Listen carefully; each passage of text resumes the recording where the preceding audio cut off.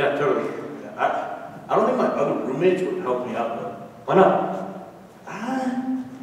I don't think they like me very much. Dude, why? I just hear them talking about me a lot and it's never positive. Like what? It's not worth repeating. Well, what kind of stuff are they saying? I can't pinpoint it, but I'd like to. Well, we can help you figure out. Here, I have an idea. You get underneath the cushions, and we'll bring them in and see what they have to say about you. You think that? Yeah, Yeah, let's try it. Wait, they're coming. Come on, come on, come on. Hurry, go.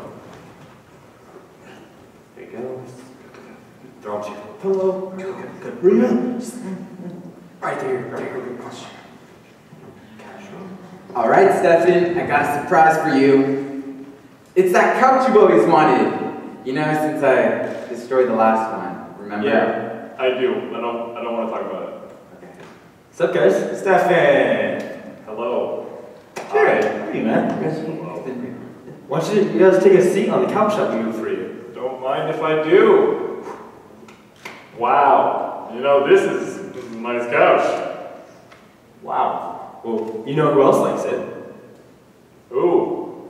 Tristan. Oh, speaking of Tristan, what do you guys think about him?